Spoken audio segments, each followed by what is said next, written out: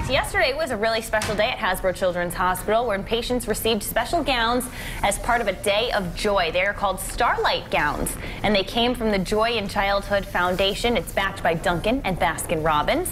They are comfortable, high quality, brightly colored, and they're going to bring a lot of joy to the kids undergoing treatment. The foundation also presented a $1,000 grant for the hospital's Healing Arts program, run by the founder of the now iconic Goodnight Lights tradition.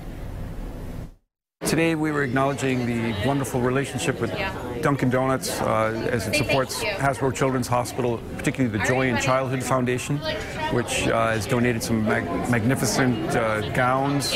Today we've donated $1,000 from the Joy Foundation to Steve Brosnahan to help support Goodnight Lights. He's a member of the Healing Foundation here at the hospital, and as a part of that, every night at 8:30, people from all over the city, shine lights to say goodnight to the kids here at the hospital.